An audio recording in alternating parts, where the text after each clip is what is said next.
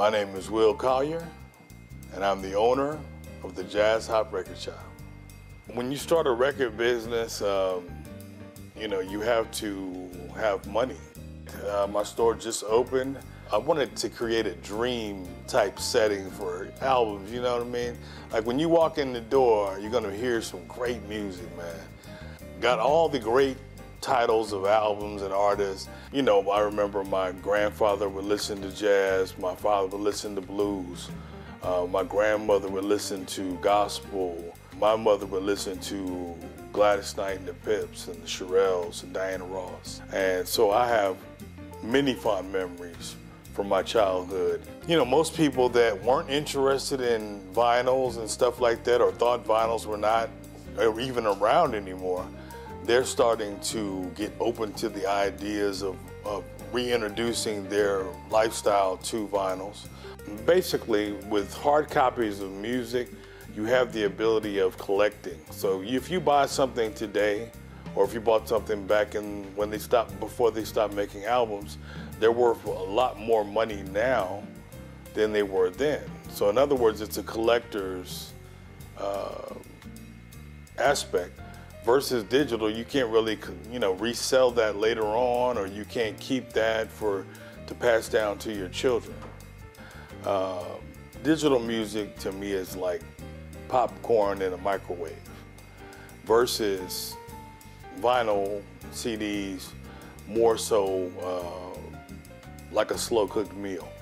And seeing people smile when they see a record that they never had a record collection, but there was records that they didn't have, and they stopped making records, and then they find it through me. I mean, there's a joy that they display that fills your soul, fully, and also when I'm playing a record for someone, to see them dance or see them just smile and eyes get wide, where they are just, engulfed in the moment. I really enjoy that the most.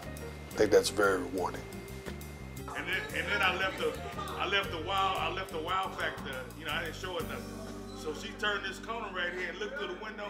She's like, "Oh my God, that is beautiful." I'm like, "Your son, what do you expect?" I got into this business for one reason and one reason only.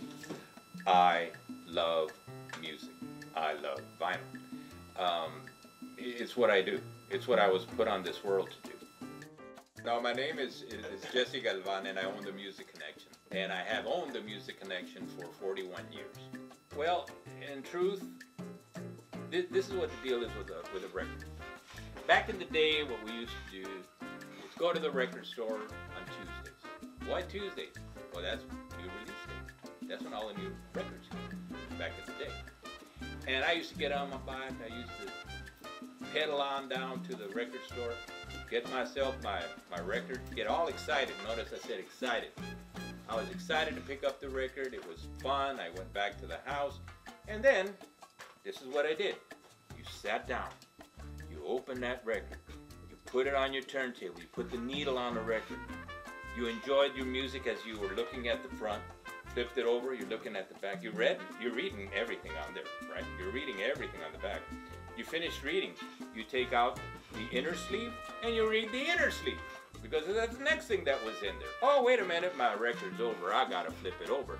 Then you flip over the record, put the needle on the record again, and then get back. Hey, if you already read everything on the record, what'd you do? You read it again, because that's what you did. You just enjoyed looking at what you had. Then you finished, you enjoyed the music, you took the record off, you put it back in its sleeve, you put the sleeve back in the cover, and you put your record up. Okay? That's what you did. That was fun. That was good.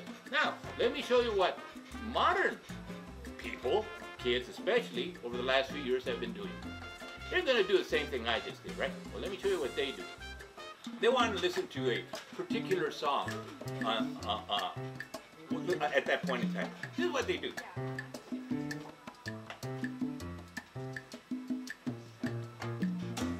So basically what happened is that the younger people figured it out. Maybe they figured it out by seeing what their parents did, but I just did what I just showed you. Or something to that nature where they wanted to have something physical. In this world, we're losing all physicality. We don't have newspapers anymore. We don't have magazines anymore, almost, right?